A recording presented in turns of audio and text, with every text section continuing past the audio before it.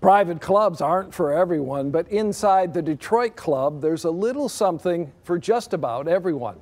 It is among a group of the nation's oldest private clubs, so there's plenty of history, cool architecture, and recent renovations adding modern amenities.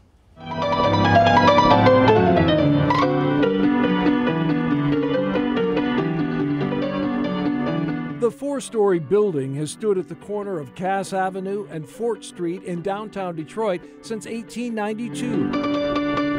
For most of its 129 years, the doors opened only to members of the Detroit Club and their guests. It's remarkable.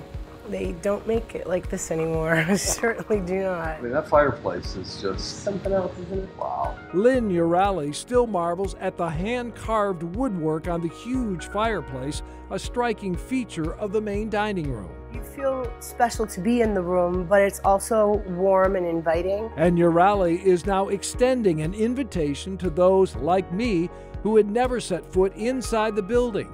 And there's plenty to see.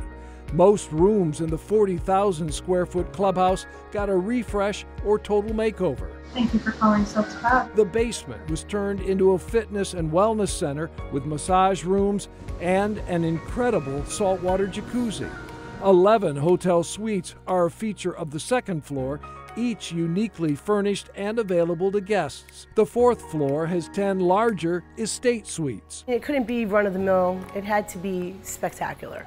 So every room stands on its own. They all have king estate beds, grand furniture, beautiful linens. A cigar bar on the third floor is very popular with members, according to Urali. The wine cellar was also added during the multi-million-dollar renovation. In the 1950s, the club had 1,000 members, including many of the city's business and political elite. Lynn and her team have had to build membership back from zero. There are now 136 dues-paying members, and she expects the number to keep growing.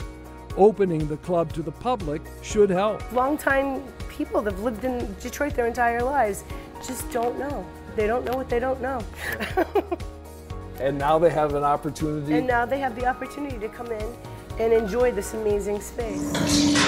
For many, dinner at Bohemia, the club's 64-seat restaurant, may serve as an entree into the club. Chef Bobby Rosenberger is currently cooking up a new menu. Chef Bobby does a wonderful job curating. I guess today he made for you a lacquered lamb, which is going to be on his fall menu. He just does everything from scratch, and he just comes up with a brilliant twist. So, great place for a special occasion or any occasion here. That's the idea. We want our members and our guests to feel super comfortable.